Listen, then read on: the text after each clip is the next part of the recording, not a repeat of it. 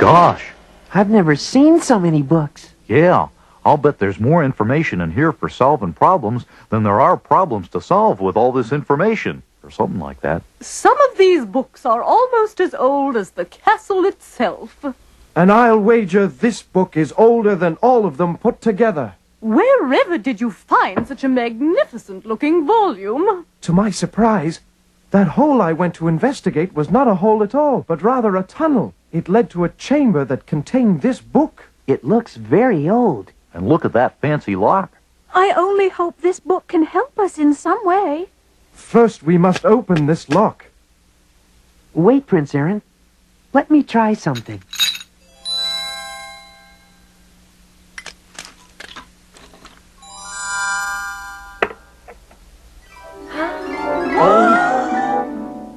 Teddy, I believe you have just unlocked another piece of the puzzle. The writing inside is the same as on the cover. Can anyone here read it? Not me. I have enough trouble reading my own writing. This writing is totally unknown to me. It must indeed be ancient, but I'm afraid this will not solve our food problems. Speaking of food, what are you eating, Grubby? Oh, this? Just some peanuts I brought along. Want to try a few? If you'd be so kind, I'd love to. I don't believe I know this food. What do you call it? It's a peanut. They grow all over Ralonia. I don't think I've ever seen any growing here, though. They're quite delicious. Peanuts, you say? How odd. They look very much like this drawing in the ancient book. This is the last peanut. Anyone want it?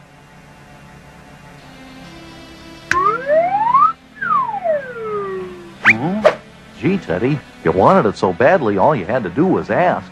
Sorry, Grubby. I didn't mean to be rude, but Queen Lilibet is right about that drawing in the book. This peanut may be an important clue. I don't get it, Teddy. You will in a minute. Prince Aaron, would you summon the minstrel?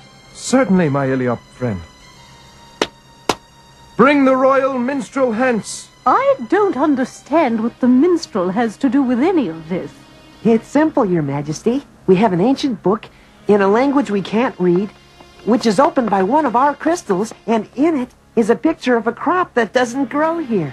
You lost me right after it's simple, Your Majesty. Do you remember the words of the song the minstrel sang to us earlier? Something about Iliops? That's right, Grubby. That's the first clue. You summon me, Your Majesty? Yes, minstrel. Could you sing the song you sang earlier? Oh, I'm flattered, Your Highness. Oh, love and joy and peace were their passion, while wonderful jewels and crystals they would fashion, and upon their land grew the most amazing crops.